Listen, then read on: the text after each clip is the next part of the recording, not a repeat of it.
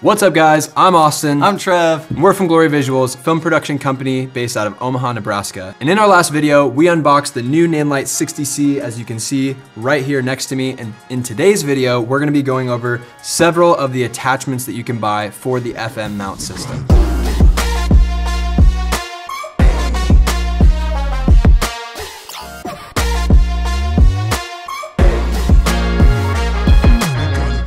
Get into it. All right, what do we got first? First is the Nanlite FL11. Alrighty, this is a Fresnel lens. For those of you who haven't heard of a Fresnel lens, it's basically an adjustable spot to flood lens that you throw in front of the light that can increase your intensity as well as help you narrow the beam of your lens. Look at this fancy little bag we got here. Okay. Pouch. It's padded on the bottom. Y'all know we like Nanlite's bags over here at Glory Visuals. Dang, that thing is tiny. Look at that. As with all of the stuff for the 60C, this thing is just minuscule. Look at that. So this is a Fresnel lens, like I said. And so as you can see, wow, that's insane. Look at how this mechanism works. This is literally blowing my mind. This is like the Sigma 18 to 35 level coolness right here. Look at this. Yeah. It expands in both directions. That's sick, actually. This thing goes from 45 degrees all the way down to a 10-degree beam angle. So I'm gonna throw this on the light and show you guys what this does. Yeah, let's do it. All right, so we have it on the light now. This is fully zoomed in, and so I'm actually gonna flip this around onto the wall behind me so I can show you guys. Okay. It just looks cooler with haze. Okay, so as you can see on the wall behind me, that's a pretty small spot. And then as we open this up here, it gets to be a little bit softer, wider flood. And so if I were, a little bit further away from the wall, you would see a little bit bigger of a difference. Actually, Darren, why don't you show us this from... All right, so Darren's gonna spot this in for us. Currently, this is all the way flooded. This is from probably about 10 feet away from the wall behind us here. And so this is at full flood. And then as he zooms in to full spot, as you can see, it's a pretty small little spot. So really that's it for a Fresnel lens. It just increases your output as well as zooming in your beam angle essentially to be a little bit more spotlighty. This can help control if you're trying to shoot this into a reflector from a little bit further away. It just gives you more control. And then it also comes with these nifty little barn doors, which are made of metal, it seems. They feel really nice. And so if we clip these on, so with those on, you just get a little bit better control over shaping your light. Really just if you wanted to cut it out from hitting me, for example. So if you flip open that right one now, you'll be able to see a little bit, I guess not because it's all the way spotted, but so as you can see right now, that's hitting me just a little bit. And then if he moves those barn doors in, it gets rid of that. And so that's really just to help shape the light and really cool attachment. So there you have it. There's your Fresnel lens. What is next? Next up, we have the softbox for this light. So you might all know what a softbox does, but it's just taking your light source and making it softer, spreading out the light, diffusing the light. And this, just like everything with this 60C, is just a cute little mini version. Comes in a nice Nanlite bag, of course. Great packaging, always. That's our first softbox by Nanlite. Oh yeah, it is. Last look at the Fresnel with the barn doors attached. Again, super compact. Fits super nicely into this little case here. Just a little drawstring bag, and that's perfect. All right, now we got a softbox. Yeah, check that thing out. This is the one I'm definitely most excited for because I think a lot of the use cases for this light will actually be using it as a face light in a situation where you're moving, where you can't, a lot of the productions we're working on, really none of the productions we're working on are we able to set up an entire wall of source light so that someone can travel 20 feet and be in good lighting the entire time. Typically we're working on the fly, we don't have multiple days for a shoot, and so something that we can pop a softbox on, have somebody even hold on a boom up overhead and light our character's face as they're walking or moving into a situation with changing lighting. I think that will be the biggest use case for this softbox. In addition to using it as a backlight, it'll be super easy to throw this on a boom with a little softbox and get a nice softened edge light or hair light. And so those are kind of the two main use cases I can see here. But let's open this bad boy up. What's going on here? Okay, here we go. It does. Yeah, so it pretty much is reminiscent of any of your speed ring soft boxes if you've used any. I'm not sure if this is just how they look, but I believe all of these are plastic, which is fine. I would have hoped to have metal tabs here. We'll see how these plastic ones hold up over time. But most of the other soft boxes I've seen in this style use metal for the pins and then these things that lock into those.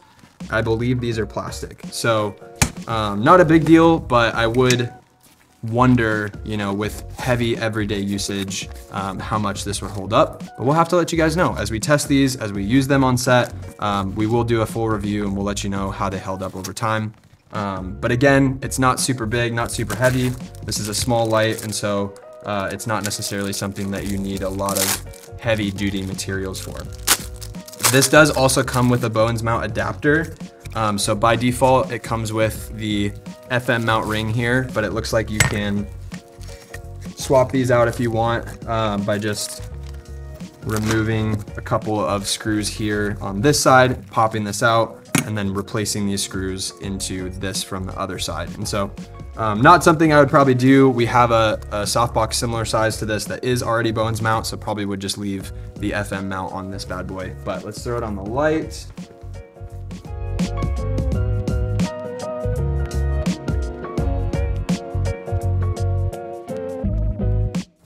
Now our light is diffused. I don't know if you can really tell what color that is, but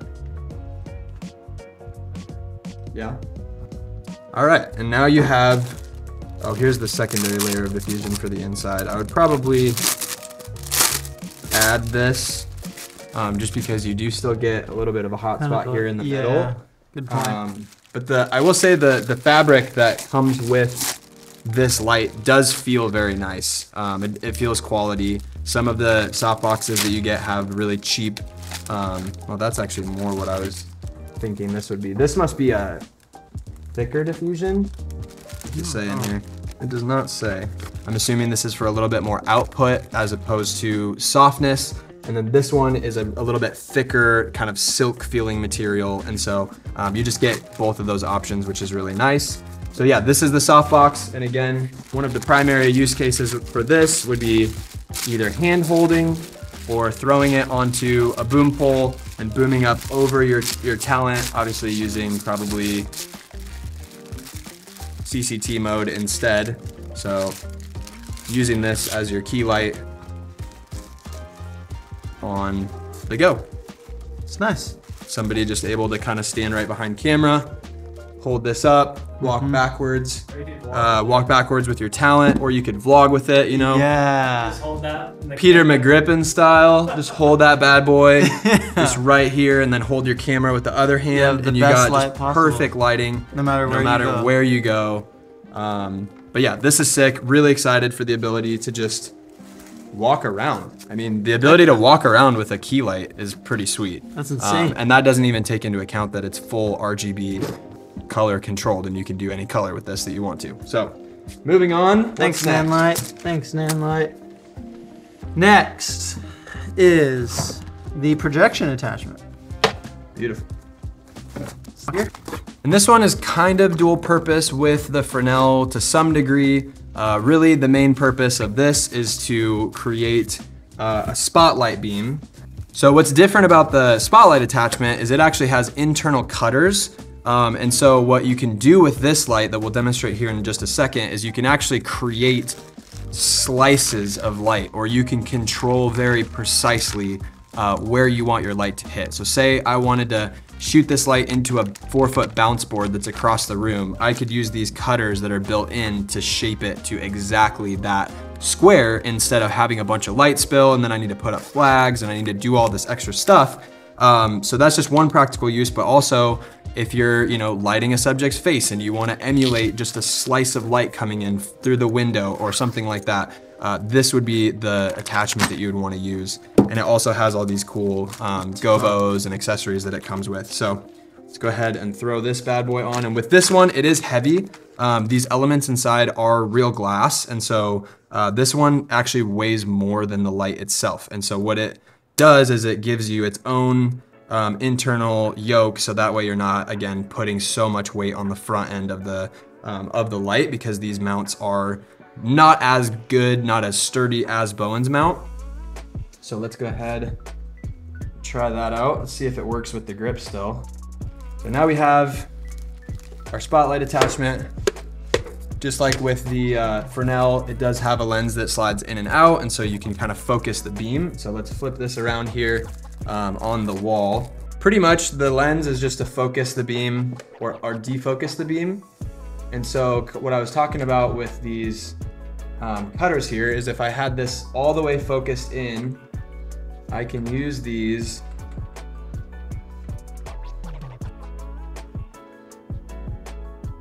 to just literally create a thin strip of light if I wanted to, or just a little square of light if I wanted to, if I so desire. A slice on like my face or something. Yeah. It looks so sick over there. Here it comes.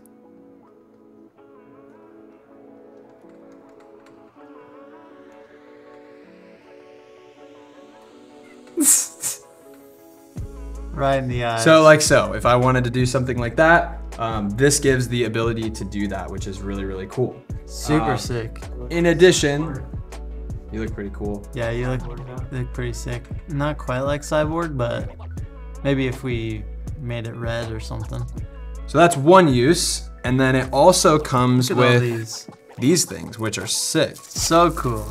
So these, I don't think you can see the believe, design in these. I think we need one of these for that. Yeah, I think they slide into here, or what's this for? Uncertain. Let's try. You can see. Let's this find design. out. Look at that. That's one. Let's see. So there's a couple different ways to attach these. This one looks like it's a filter that drops into the front, and then this one actually drops in where the cutters are. So let's find out how these work, because I'm not entirely sure. Yeah. If we rotate this back around. Okay, so this is where, does this drop in here? Nope. Does this drop in here? Yes, okay. So if we spin this back, spin this back around, let's open up our cutters here. And then if we throw one of these guys in here,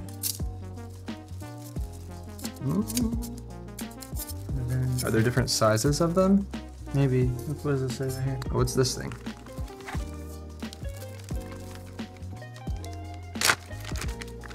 I'm not entirely sure. This is NGO2, that's NGO1. Okay, so this one fits. I feel like it's supposed to fit in that one too. Anyways, so this one looks like it's a window blinds filter. That's sick. So if we drop this in here in front of our cutters and then refocus. Wow. And refocus our lens here. What a cool effect. You could do, like the sun's coming in through the blinds and there's a curtain and so on and so forth. So, kind of sick. I think this would be great to just like shoot onto the background of somebody for an interview setup or something like that. Seen a lot of people doing that. So that's our window blind. I'm gonna open these up one more time.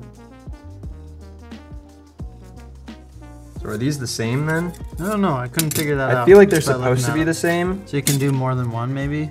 Just this one is like not loosened down here?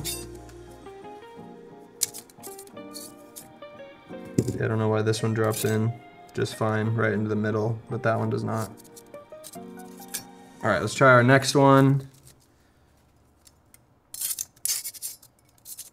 which is like a fake tree branch.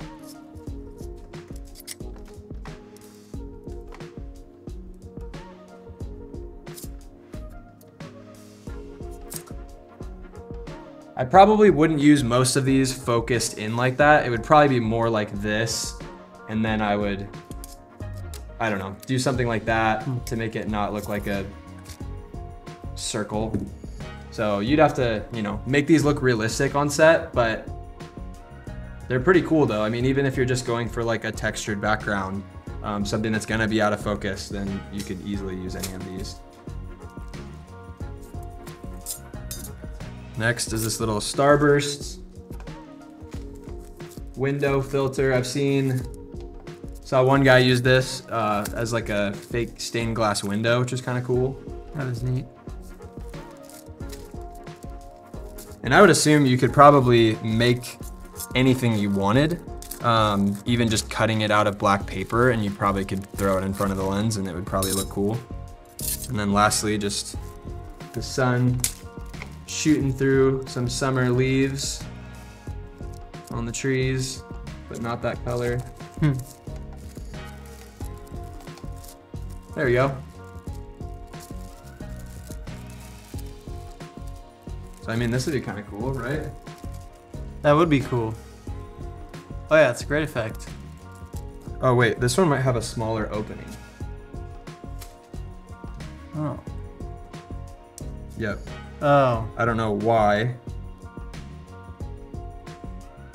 Unsure on the purpose of that, but okay. But I think we could drop noted. Drop both of these in or not?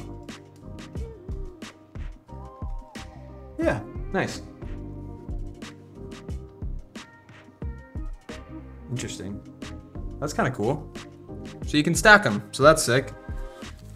This guy, I'm assuming, is just to hold gels, which I will never use because the 60C has gels built into it, or any color that you would want. So, but if you are using this on the 60B, then this would be great because you need that to be able to change it to a color. So yeah, that's nice that they included that. So let us know, guys, of these products that we unboxed and reviewed today, which one are you most likely to use on set? Which one is your favorite? Which one can you see the most practical use from? What was your favorite? It's a great question. My favorite's the softbox. It's... We'll use the softbox most often, but I think I'm most excited to play around with the projection attachment for sure. If you like this unboxing, be sure to like this video, subscribe to the channel. We're gonna be putting out more Nanlite products and unboxings, reviews, real world examples of how we're implementing these products on set. So be sure you hit the bell so that you don't miss out on any of our future content. And until next time, I'm Austin. I'm Trev. And we'll see you in there.